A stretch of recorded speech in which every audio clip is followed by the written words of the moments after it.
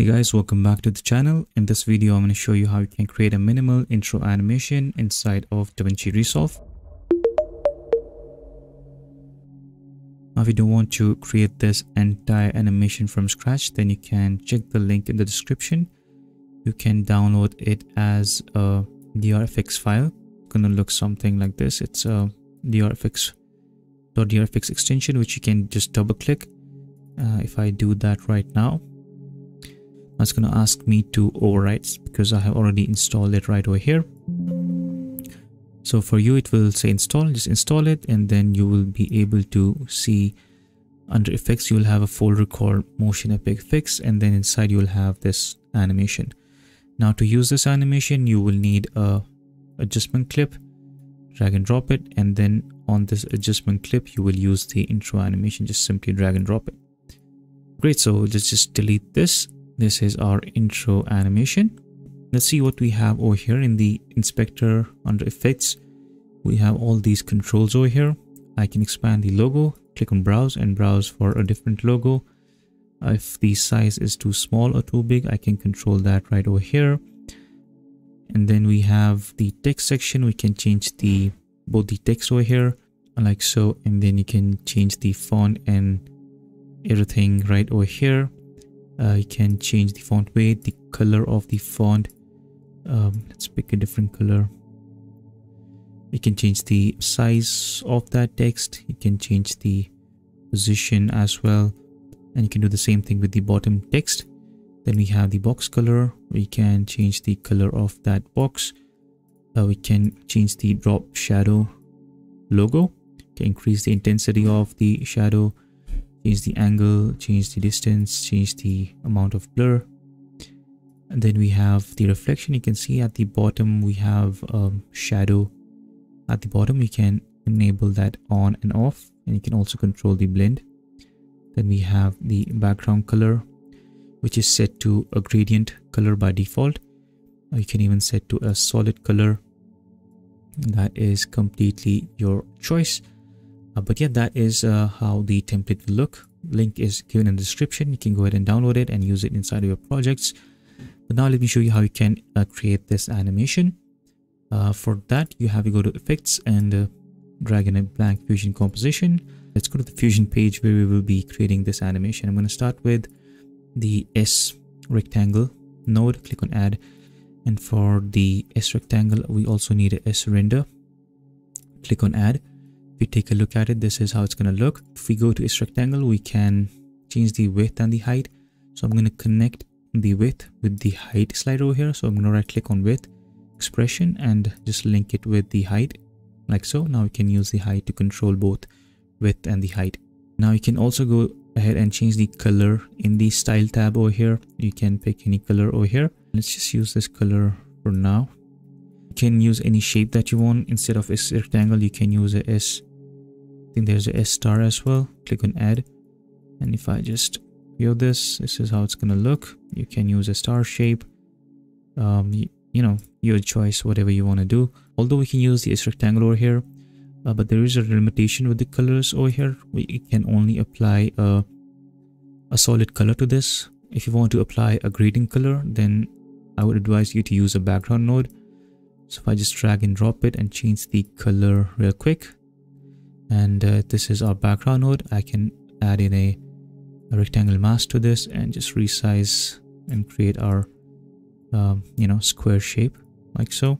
So you have the option for the gradient, and you know, you can just pick any color real quick. You can change the gradient color.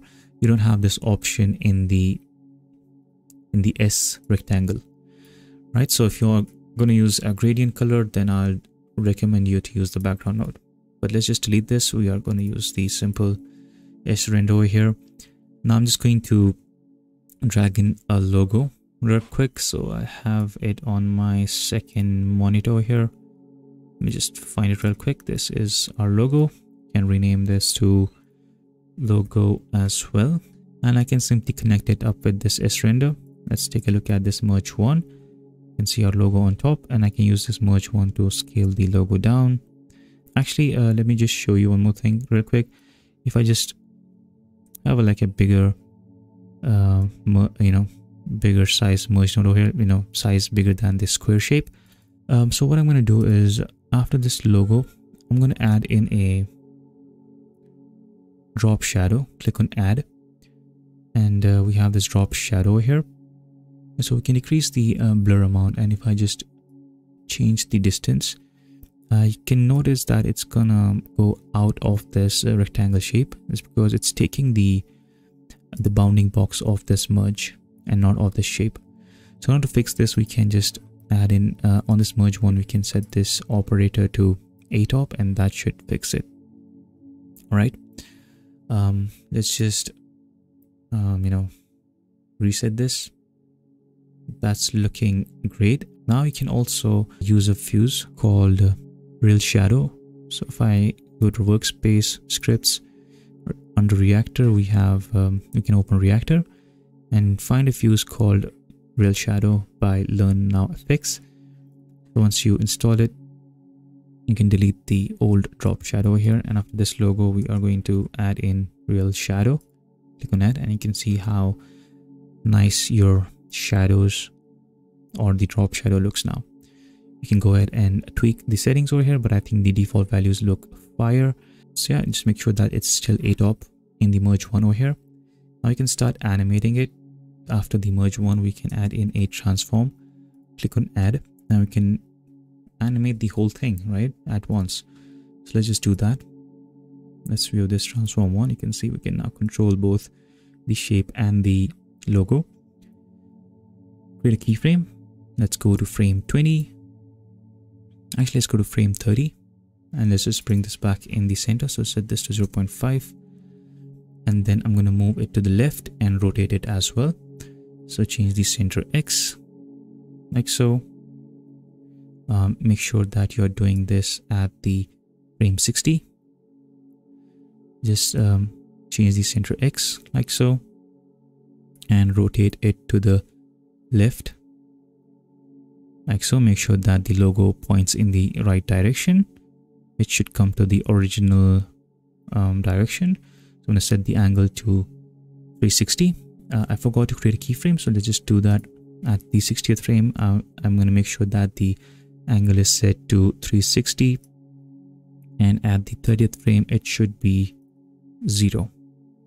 Okay, now if you take a look at the animation, I'm going to go up and then rotate, and also move it to the left. Then you can go to this spline, and I'm going to select transform one over here, select displacement, click on this icon that says zoom to fit, click on this icon that says select all. I'm going to hit S to smooth everything out, and hit the T key to ease everything into 100, and then I want to select just this handle over here and make sure that this is in a straight line like so. Just make sure it's at 100, and make sure that this right over here is set to 34 for some reason, but we're going to make sure that this is 33 and ease in is at 100. So if you now check out the angle as well, make sure that this is also eased into 100. Now if you play the animation, it's going to look something like this. All right, now what we can do is, now we can add in some text and connect it up with this merge one, the transform one. This will result in merge tool. If you view this is going to look empty because we need to add some text. All right, so I'm going to write in Acme Inc. This is the name of our company or something. Let's move to 60th frame because that is where our animation ends. I'm going to make sure that my text is in a correct position, so somewhere over there. Increase the size a little bit, and you can add in another text node as a subtext or a tagline, but I'm not going to do that for now. And I'm going to just pick the same color as our shape over here, and you can also go ahead and copy the real shadow from here and paste it after the text to have a similar kind of shadow on the text. Let's animate the text real quick. Right, so for the text, what we can do is we can start animating it after the 30th frame. So I'm going to go move my playhead to the 30th frame, create a keyframe on center X and Y, which you can find under layout, center X, Y and create a same keyframe at the 30th frame. Right, so let's go back to the 30th frame. You can just click on this left arrow. It should jump back to the previous keyframe. I'm going to make sure that this text is on the left side, like so. And then I'm going to click on this icon that says zoom to fit in the spline. And I'm going to select all, hit S, and then ease it into 100. Right, your animation will look something like this. Now we have two problems over here. The first thing is that our text is already visible from the very beginning. We want to hide it. And the second problem is that our text is on top of the logo. Over here, we want it behind the logo. So to fix the first problem, we can add in a rectangle mask to our text, like so. And on the rectangle node, I'm going to click on invert. And then I'm going to make sure that the text is visible on the right side over here. And now if you go to the very first frame, you can see that it's not visible over there. There is a little bit of text over here, but we can fix this by adjusting the mask. Now if you take a look at it, you should have a nice animation like this. But now our text is on top of this shape, but we can easily fix this by selecting our merge tool and change the operator and set this to under. Now the text will be under the logo or the shape. And if we take a look at the animation, it should look something like this, right? So it's still not perfect over here. Yes, we need to change the rectangle mask over here. Just bring this over here like so. Do this again. Yeah, that's looking much better, but it's gonna get cropped up over here. So to really quickly fix this, I can just go to text over here and just push it to the right a little bit. Right, so that should fix it. Now we can add in a background. So let's just find a background node and add it to the merge tool. So result in merge 3. Let's view this. And now the background is sitting on top. I can just quickly change the color. And on the merge 3, I can hit Ctrl T or right click, swap inputs. And you should be able to see your logo and the text over here.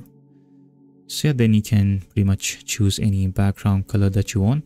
I think this looks pretty nice. And yeah, that is pretty much it. That's how you can create this animation. Let's take a look at this one more time. There we have it. I can also enable motion blur over here, and then you have to go to the, I guess you can enable it on the text motion blur, and on the transform as well, enable motion blur. You can see it in action like so on both of these elements. And finally, you can connect it up with this media out, and your animation would be ready in the edit page as well. Finally, you can, which is completely optional, you can add in a circle wipe transition to this. You can add in an ellipse and just connect it to this merge 3 as an input mask. Then you can go to frame 60. This is where our animations end. I'm actually going to go to frame 70 and create a keyframe on width and height. I'm going to again link these two together like so. Create a keyframe on height. Make sure that it is 0 at that frame, and then go forward maybe 30 frames, which is frame 100, and increase the height. Make sure it covers our whole comp over here. All right, something like that. And now you're going to notice that it just masks the text and the logo and not the background. To fix this, we can go to merge 3 setting and click on multiply by mask, and it should mask all the elements like so. But then you're gonna notice that we don't have any kind of animation at the beginning. So for that, we need to click on apply mask inverted. Now we have our logo animation, and then finally it's gonna mask out like so. So that is pretty much it. That's how you can create this animation inside of DaVinci Resolve. I hope this video was helpful. If it was, then please make sure you leave a like and also subscribe to the channel. Thank you so much for watching, and I will see you guys in the next one.